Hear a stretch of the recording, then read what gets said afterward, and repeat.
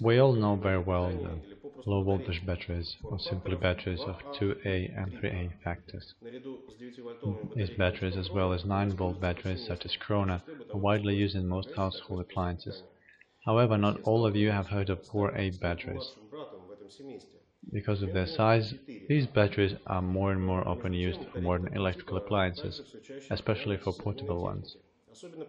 The reason for it is their size. 4A batteries are only 42.5 mm long. Their diameter is 8.3 mm. They have the voltage of 1.5 volt and the average capacity of 625 microamperes per hour. Their size can also be marked as LR61. They're alkaline batteries. They do not contain cadmium and mercury and are operated within a wide range of temperatures.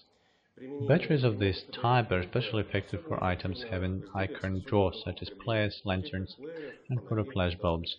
They also supply power for mobile headsets and portable computer equipment.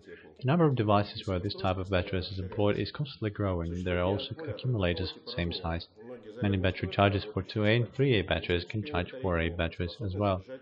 Interestingly enough, that 6LR61 9-volt batteries consist of 6LR61 batteries joined together.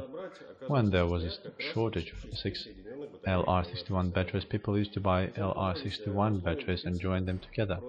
Although 4R batteries are not as widespread as 2A and 3A ones, now they are on sale as well.